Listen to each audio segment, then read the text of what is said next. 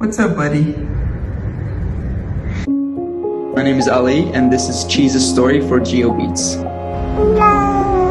What?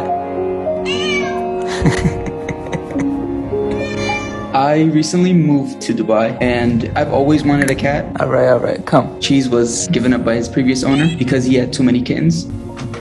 He's very calm, very affectionate. What? Cheese had many different meows when he was a baby,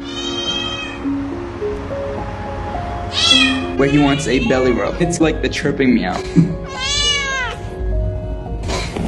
Okay. At the beginning, it was very hard for me because I've never owned a pet. I didn't know how to act around an affectionate cat. What's up, buddy? What do you want? For some reason, he started to play fetch. I threw one of his toys. He picked it up and brought it all the way next to me. He wants attention, but only for like 10 minutes, 10 seconds, and then he just doesn't care. Do you see this? How dirty they are, look.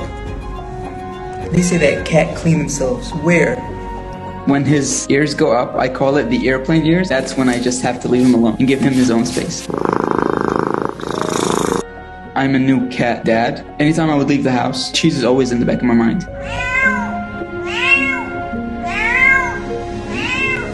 He's definitely helped me with depression, anxiety. Him being there in the house, it brings comfort to me.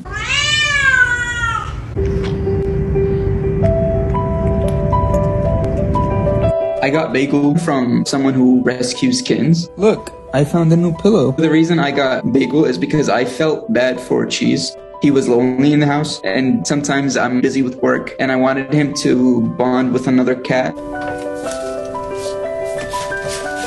When I first got Bagel, Cheese wasn't very happy. Cheese would hiss and growl.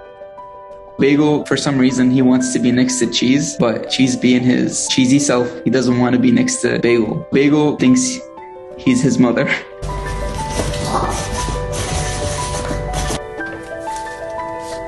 Now, anytime Cheese is not there, Bagel will cry. Cheese is a very distinguished cat.